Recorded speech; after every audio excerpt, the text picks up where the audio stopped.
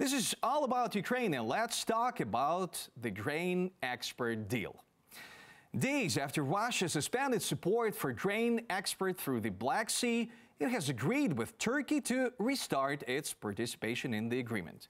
Moscow accused Ukraine on Saturday of using a safety corridor for grain ships to attack its fleet in Crimea.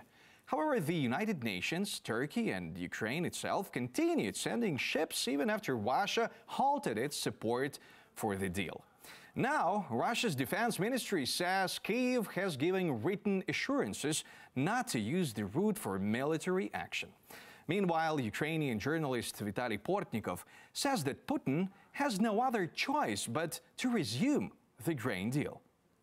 Vladimir Putin has faced a difficult choice. Either he attacks peaceful ships transporting grain from Ukrainian ports to Turkish ones, and by the way faces serious obstruction from the international community and possible response from Turkey, which will be the guarantor of the transportation of this grain, or he simply accepts the fact that Russia announces that it is withdrawing from the grain agreement, but everyone can see that the participation of the Russian Federation in this grain agreement is not that necessary, and that Russia cannot reliably do anything real to stop the actions of this grain agreement.